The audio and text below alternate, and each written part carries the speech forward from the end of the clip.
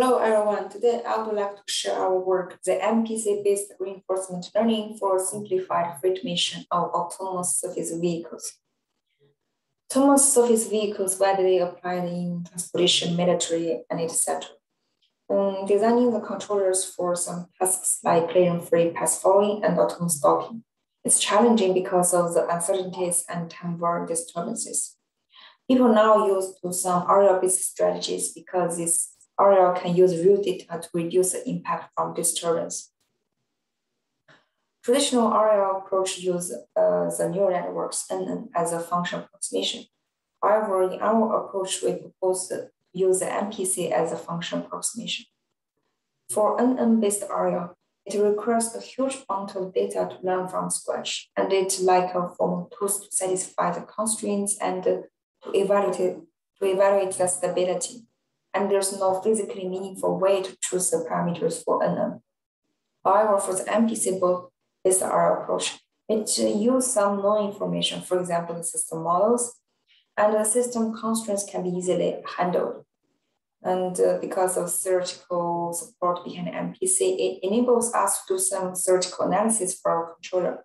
Moreover, this MPC-based area approach can still reduce some system uncertainties thanks to RL, and it could handle the long-term or even infinite horizon problem. And this kind of approach is a performance-driven approach rather than the model-driven approach. It means that we will try to improve our performance. This is an AS3 model. We have post vector eta and the velocity vector nu, and this is a real dynamic system. Where T alpha is a configuration matrix, we have two inputs. One is the force of the thruster, and the other is the angle of the thruster. And we have some constraints on both force and angles. And this is a general system. We have state input and the dynamics function F, where tau A again is a disturbance rendered from maybe ocean waves or wind. For the simplified freight mission, we want to do clearing-free path following and autonomous docking. First, let's see the clearing-free path following. Given a reference path, the path following could be thought as minimizing this error. And for avoiding obstacles, it could be thought as satisfying these constraints. It means that distance between the ship and the obstacles should be greater than some distance. Or we can write this J function less than 0. For the autonomous docking, or successfully docking means that the ship reaching the endpoint accurately with 0 velocity and force. So it means that at the terminal time K, this H should be near equal to 0. It means it should be docking accurately with 0 velocity and 0 force. When we do docking, we also need to avoid any collision between ship and the K. So it could be thought as satisfying this constraint. It means that the pose of the ship should be within this safety region defined by these equations, whereas the matrix A and the vector B are determined by the shape of the K and together define the convex safety region S. So the objective here is to find a policy to minimize this closed-in performance J, where the stage cost function L is defined as a piecewise function. It means that when we are far from the endpoint, we more care about the path following and clearing avoidance when do path following. And when we are reaching the endpoint, where we should focus on the docking and also the clearing avoidance in docking. Now let's introduce our MPC-based reinforcement learning approach. First, we want to use a parameterized MPC scheme as a function approximator for the optimal policy. So here is a parameterized MPC scheme. As you can see, in the cost function, we parameterize the L theta, H theta, and gamma theta with some parameters theta. And also in the dynamic system, instead of using tau A, we put some parameters theta A here. And these are the constraints for force and angle, and this is constraints for clean avoidance in path following. We also put some theta here and a slack variable sigma. These slack variables can avoid the infeasibility of the MPC solution, and this one is the initialization of the MPC scheme. So the parameters vector is defined as this one. And how and why we need these parameters? It's because there's some mismatch between the MPC and RR formulation. So the horizon for MPC and RR is different. For example, for MPC, it could be simply short horizon, so we can solve the MPC very fast. But for RL, it should be the whole episode of the task length. And the cost functions are different. Remember that in RL, we have piecewise linear. We have piecewise function for the stage cost. However, in MPC, we consider the stage cost. We consider the function for path following and docking simultaneously. And also the system model is different. In RL, we have real models, but in MPC, we instead of using the stochastic model, we use a deterministic model, but with some parameters sitting here. So because of these reasons, we can say that it is reasonable to parameterize the MPC cost functions, models, and constraints, etc., and use RL to adjust these parameters to improve according to the principles of improving the performance function J.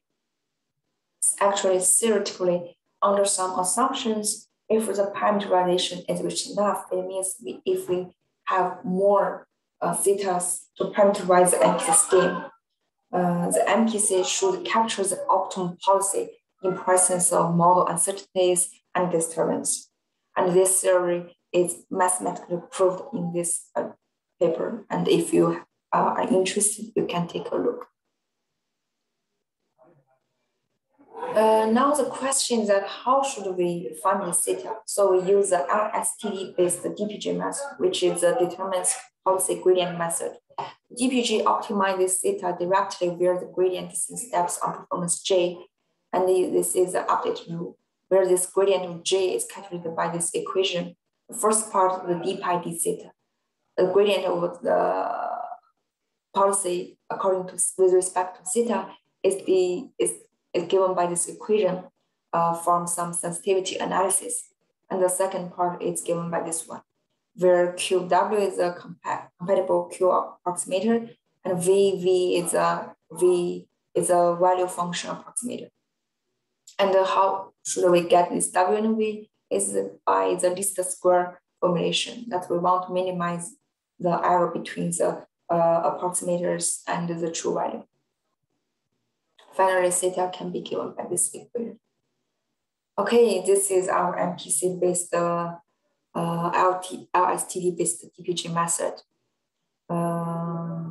So as you can see here, we calculate V and W, and then update the thetas until it converges. And then the MPC scheme here will deliver the optimum policy. It means the solution of the MPC scheme, the 0 star, is the optimum policy that we want. And this is the parameter values for simulations, and the initial parameters vector is chosen as this one. This is the machine we use, and the training time is 2 hours and 40 minutes. And the average runtime per MPC solve is 7 seconds, which is fairly enough for the autonomous surface vehicles. And this is the simulation results. As you can see, this is a freight shipping path from the origin A to the endpoint B. And from P1 to P13 is a trained episodes. You see for P13, the path is the best one, and also guarantees the safety. And this is the variations of some selected MPC parameters over learning steps. As you can see, all of them are getting converged over learning. And these are the variations of the normed policy gradient over learning steps. As you can see, it goes to 0. And also this is our closed loop performance G. You can see that over learning steps, finally it will be minimized. This is the variations of the docking error under the learned optimum policy pi theta star. As you can see, when we do docking, finally the errors will be reach 0. And you see the velocity also goes to 0, which signifies successful docking. And for the force, it also go to 0, and for angles, it will keep constant. It means there's no more actions on the ASP operation. Okay, so in this work, we try to do a clean-free path tracking and autonomous docking controller for the ASP. Although there's exists model and stochasticity and time-varying disturbance, we can solve the problem by formulating the freight mission problem into an MDP, and we use a parameterized MPC as an optimum policy approximator, and use the LSTD-based deterministic policy gradient to find the best parameters that minimize our performance function J. And we see that the MPC parameters will converge over training steps, and finally we find the safety and economic policy pi theta star. Thank you.